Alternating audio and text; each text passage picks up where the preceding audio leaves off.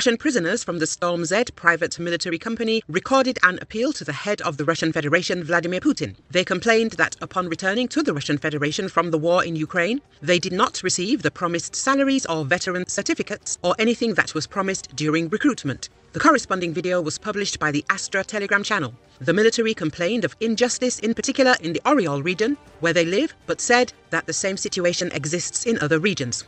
All my guys, including me, have problems with processing all the documents, combat veteran certificates, obtaining additional social guarantees, payments of 3 million according to decree of the President of the Russian Federation, number 98, noted the commander of the Russian prisoners.